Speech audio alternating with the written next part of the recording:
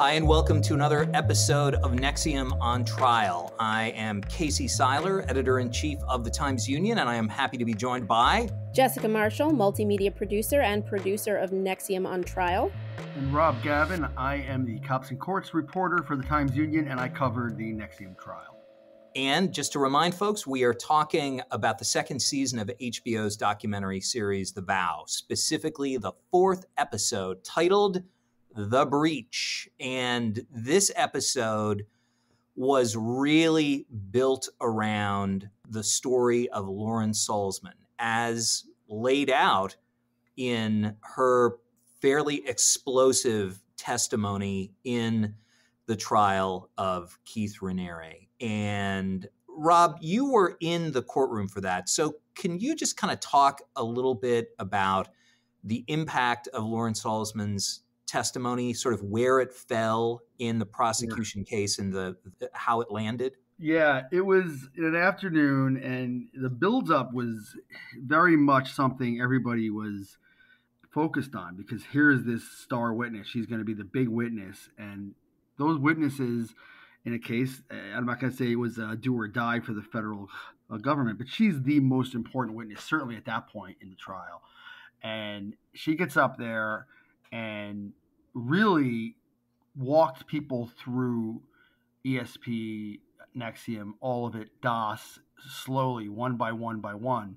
You know, Lauren comes in, and one of the early things that struck me, and I think it probably struck a lot of people there, was just how easy it is to commit an ethical breach when you are in the world of Keith Raniere. And in this case, Lauren Salzman made it clear that the number one thing for her, I mean, she cried on the witness stand while still talking about it. So it was something that obviously still upset her, was that Keith Raniere had promised her that she was going to be able to have a baby with him. This is something Keith held over Lauren for years. And then she sort of roughhouses in a game of volleyball. And as you know, if you've been following The Vow and if you know the world of NXIVM, volleyball's huge in the world of NXIVM. Late night volleyball games at the old sports barn, not far from where many NXIVM members lived in Half Moon. And just Lauren Salzman's quote-unquote ethical breach is that she roughhouses on a volleyball court. Flirts with a guy who is not Keith Raniere, or basically sort of jumps on him in sort of a roughhousing style. And Keith's reaction is, whoa. You can't have my baby anymore.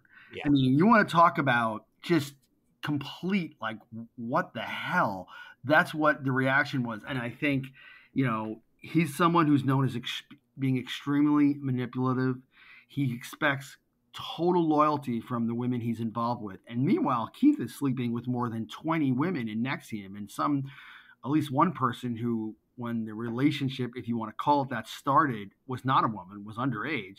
And Keith is carrying on these relationships. So he doesn't show any sort of effort to be loyal to any one of these women, but he expects every single one of them to be loyal to him, even to the extent of, we mentioned a witness last week, he wanted this woman and her husband to remain celibate for the first 2 years of their marriage. So Lauren, someone he had been involved with on and off since she was about 19 or 20 years old. And keep in mind, Keith, I don't know if they've made this clear in The Vow, Keith and Nancy had a sexual relationship as well. They were absolutely involved early on. So he's involved with Lauren's mother. Then he becomes involved with Lauren. Nancy says in last night's episode she didn't know about it. But, you know, she knows what it's like to be involved with Keith Raniere. And being involved with Keith Raniere is he demands absolute loyalty, and what he considers to be an act of crossing that loyalty, an act of betrayal, can be the smallest tiny thing. And in this case, Lauren Salzman had the audacity to roughhouse with another man on the volleyball court, and that rendered an ethical breach. You know, at another time, which they get to, Keith waits until Lauren is very vulnerable again. He waits till he gets her into DOS, and only then, when she's made a lifetime commitment and given over collateral, does he then drop the bomb of, hey, by the way, I'm having a baby with this other woman. It basically lays out, in the case of Lauren Salzman, a situation or a process in which Raniere went from kind of having these overlapping affairs with women in NXIVM, first using kind of Baroque, complex psychological controls, and then with sort of the innovation, the rather dark innovation of DOS, the sorority within NXIVM, doing it through far more evil means, specifically through the use of collateral, which is essentially just blackmail material. Some of it fictional, some of it non-fictional. And I think there's a lot of, the term being used more and more often is gaslighting. And there was an expert who talked about gaslighting at the trial. And you see an example of that in this situation where he basically makes Lauren right that she's looking quote unquote easy by flirting. Meanwhile, he's sleeping with the entire, basically every woman he can possibly be involved with in NXIVM. But he makes her write this 7-point bulletin which says, "I'm so sorry, Keith. I have not respected my relationship. I defaulted on my commitment and was not honest about what I was doing." Well, she also mentioned in that letter that, she realizes that her behavior, quote unquote behavior, reflects poorly on Keith and the child that they have not even conceived yet. So she said something like, "I'm hurting somebody that hasn't even been born yet." It just shows you how drawn in she was. And what was not shown is that when Lauren first testified, what's interesting is when she first met Keith Raniere, when she's like 19 or 20, she said she thought he was, quote unquote, a little strange, and that she eventually warmed up to him and confided in him, and ultimately they become sexually involved. And like her mother, became subservient to Raniere. But Lauren is one of these many people in NXIVM who's pretty intelligent, and early on, their first impression is the right one. We see it with Mark Vicente, we see it with Lauren, we see it with the woman we'll learn more about next week who was kept in a room. Their initial reaction is, hey, something's not right about this. But they get sort of sucked into it. And in the case of Lauren Salzman, it also involves her mother. So you're not just talking about a group you met and you liked and you joined. This is her mother's involved. Her sister was involved. This is a job. She was 19 or 20. Well, one of the things that I found most interesting about this episode, and something that I was hoping that it would address, and I'm not sure it did a great job of it, but was Nancy's reaction to her daughter's testimony and how Nancy, reconciled her role in what ended up happening to her daughter. And, through a series of, coffee talk with Nancy chats throughout the episode, you get a little bit of an idea of how responsible she feels about what happened to her daughter and how she pulled her into NXIVM. Yeah, and without a doubt, it's tragic. Nancy is much more a collaborator or a perpetrator than a victim of Keith Raniere. I think there's probably an element of that, but I think as the president of NXIVM and prefect, she bears a heavy burden of responsibility for empowering and playing defense for Keith Raniere for decades. But in the case of Lauren Salzman, you have somebody who is definitely kind of more, or appears to be more victim than perpetrator, but she obviously is a perpetrator as well in the role that she played in bringing other women into DOS, along with other, first line masters, as they were referred to. But once again, I had a problem with Nancy Salzman's testimony, or her interviews, that is. Coffee talk with Nancy. That's what Coffee talk with Nancy, because I'm just really wary of the idea that, now that she's seen it happen up close and personal to her daughter, that now the scales are dropping from her eyes. And I'll come back around to this again and again. There was abundant, really lucid reporting on Keith Raniere and his mistreatment of women before the fall of 2017, when DOS was finally brought to light. And I am specifically referring to the 2012 Times Union series by Jim Odato and Jennifer Gish called Secrets of NXIVM, which offered the exact same type of behavior, chapter and verse. And everybody within NXIVM knew about those stories. Nancy Salzman knew about those stories. And her response, as far as we know, but we don't know from the vow because they never ask her about it. Mark Vicente in the first season was asked about it, and he essentially said, I went to go talk to Keith, and he explained it away. But at no point is Nancy confronted with that. We know that series, those stories, dropped on the NXIVM community, like an atomic bomb. And this whole like, oh, I just had no idea he was like this, from Nancy is something that I find exceedingly hard to take. Yeah, and she knows from personal experience. I mean, Nancy Salzman was involved with Keith Raniere. She knows as well as anybody how controlling he is, how manipulative he is. It's just one of these situations in NXIVM, in this case, where the lines between victim and abuser are a little blurred.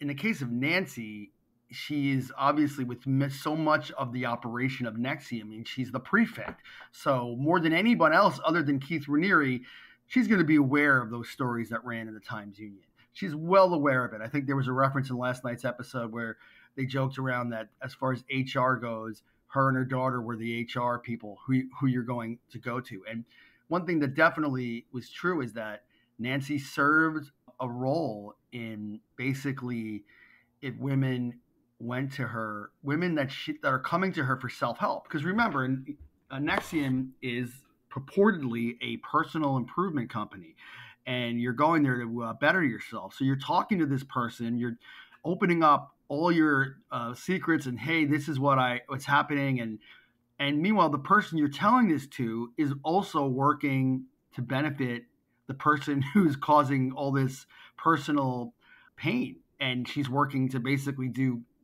PR for Keith while supposedly helping someone who's upset over Keith. And she knows very well all about that. I think it's hard to tell. I mean, because what she's saying is true. She did play that role. But you've also seen that Nancy has, throughout the vow, has basically tried to kind of distance herself from the worst of Keith Raniere. And the other thing to remember is that we talk about DOS, and I've said this before, I'll say it again. Many of the women in DOS and the abuse that they took and the things they went through, sleep deprivation, being told, hey, how much do you weigh? Can you get down to this? Many women who were not in DOS, they experienced that same sort of manipulation, abuse, shame from Keith Raniere as well. So he was doing a lot of those things, including one woman, the woman he was involved with when she was not a woman yet, when she was 15, he was calling her his quote-unquote slave years before DOS. So some of this stuff has been around for a while. DOS just gave him a way to sort of really make it collateralized. I think in this episode, Nancy came close to showing some glimmer of contrition about the situation. I mean, there is a scene where she says she confesses, I used my authority to edify Keith Raniere, and he took that credibility I gave him, and he abused many people. And she said, that's my cross. I don't know how to live with that. That's my cross to bear in life. She starts tearing up. I mean, there was a little bit of that, but then, you juxtapose that with a scene, a few scenes later where she's laughing about sex toys and saying that she had no idea even what BDSM stood for. It kind of took that teensy bit of credibility that she built up and just wiped it away.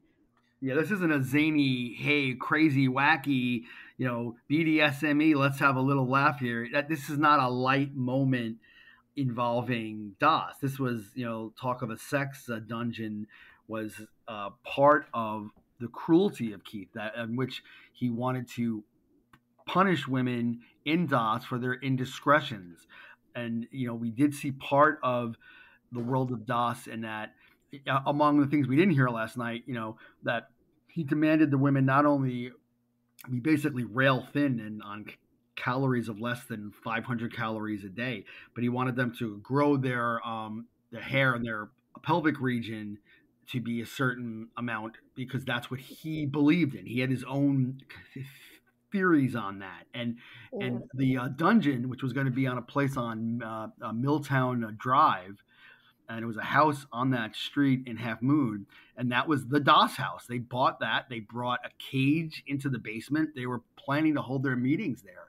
And at the start of all the meetings, it was to show basically X-rated photos of themselves to Keith Raniere. So as one woman would later testify, who had been in Doss, it was about as degrading as humanly possible. And it's being done under the supposed flag of, oh, this is women's empowerment. So the sex dungeon that Nancy is laughing about, oh, ha, ha, ha. I mean, it's not a zany, wacky, oh, my God, that's funny. This was torture. This was Keith Raniere controlling women, including her daughter, because when Lauren's on the witness stand and she talks about the cage, she's certainly not, laughing about it. She had said this is something that she didn't like, or didn't want anything to do with.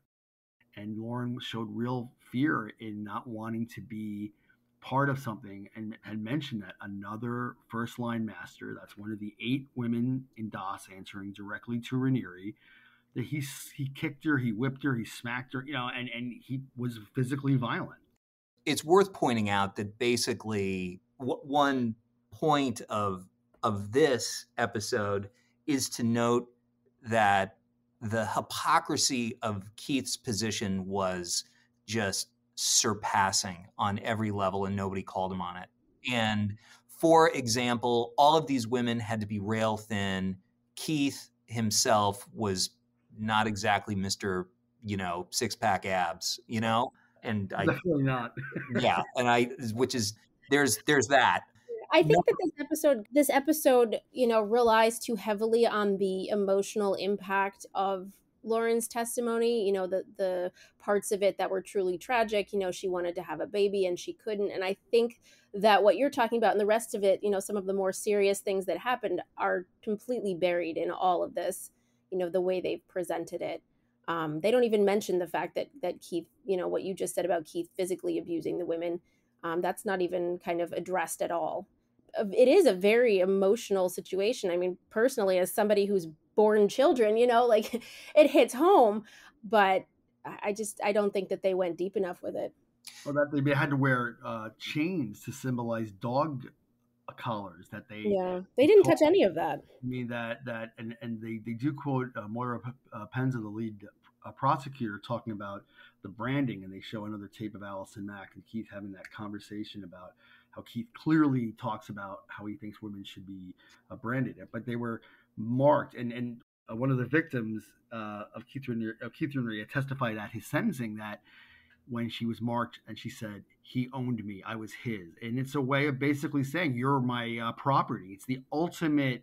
He's committing literally the biggest, most egregious ethical breach that you probably could imagine if you play by his rules. And he says at one point, they say, oh, it's KR, right? And then he says, oh, it's KAR. He corrects the person to mention that his middle initial is in there. And I've said this for a long time. Initially, we thought that the brand was a mixture of Keith Raniere and Allison Mack. I mean, in case anybody ever wondered about that, from what we know about Keith Raniere, there is no way in this world Keith Raniere would share the spotlight. Yeah, he's not going to share.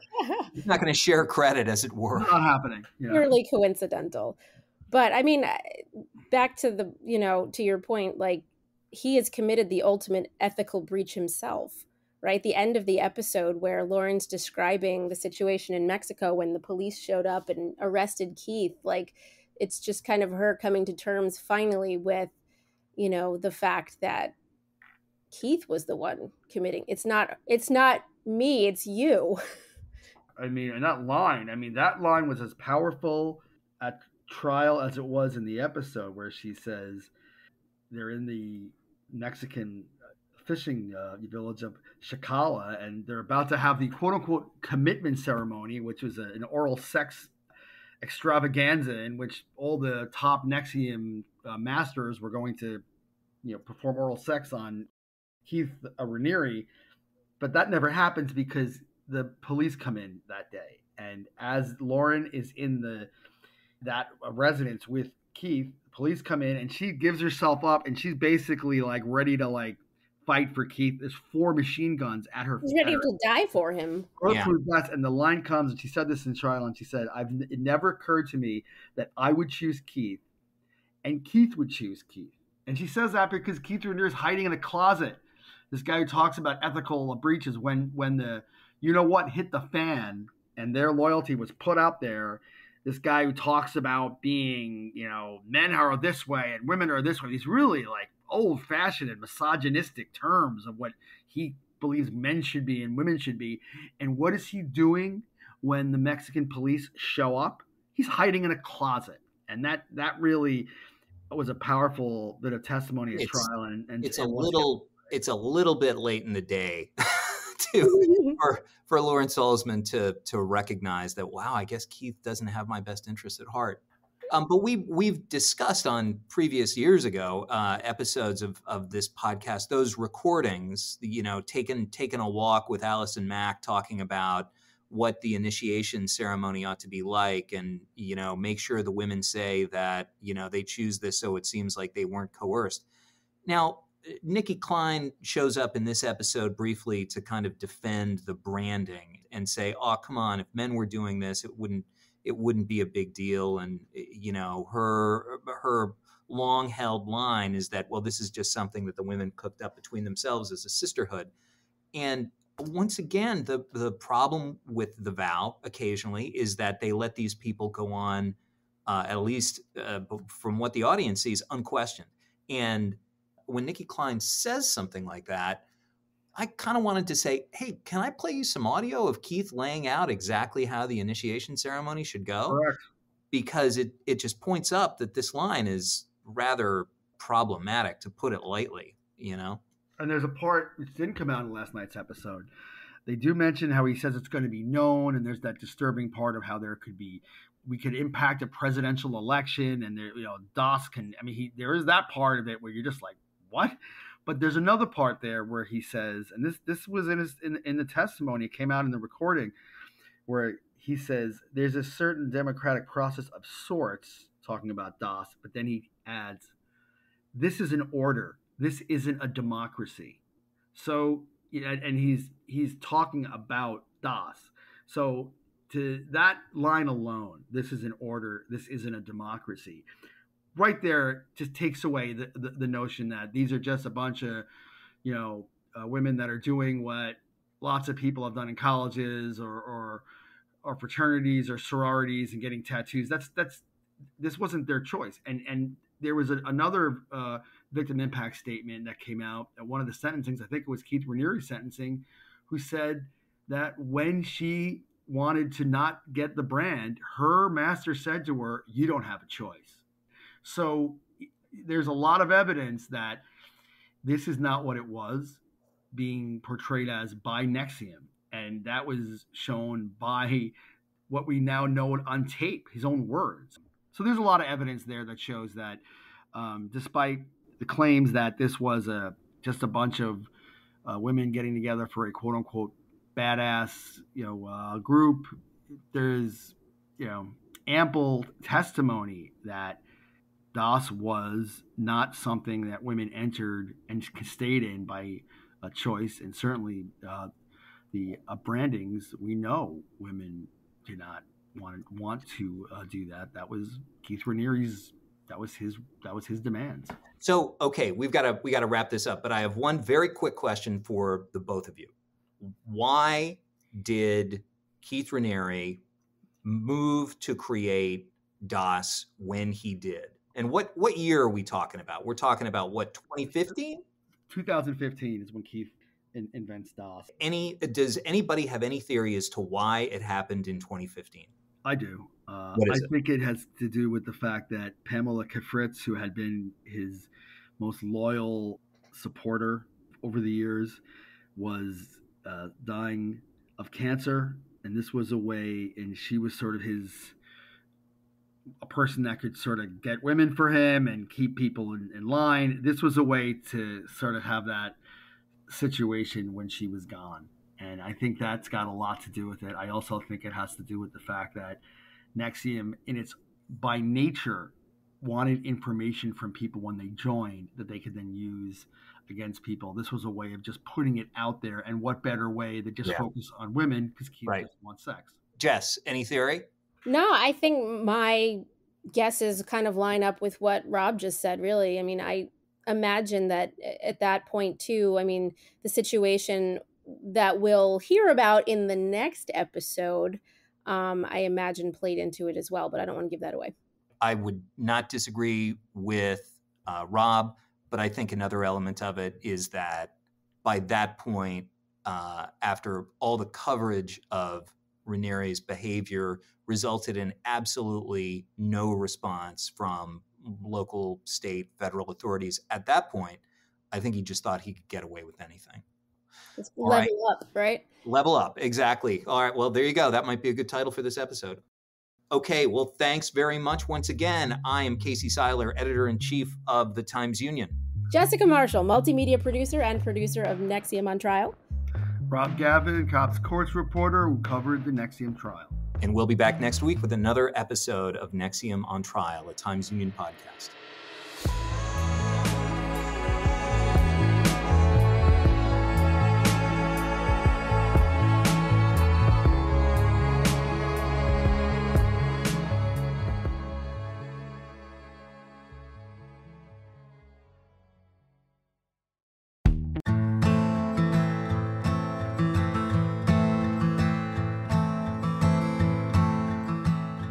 It's been 15 years since 12-year-old Shalik Rainwalker vanished. His disappearance from rural upstate New York was ruled a probable child homicide. But no one has ever been charged, and his body has never been found.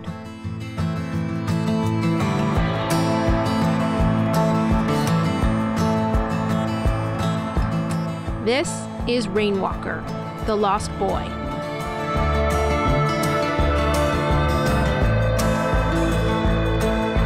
I'm Jessica Marshall. And I'm Wendy Libertor. In this podcast from the Times-Union, we'll take a deep dive into this mystery, the case of a missing child that has unsettled New York's capital region and beyond for more than a decade. Coming soon, wherever you listen to podcasts.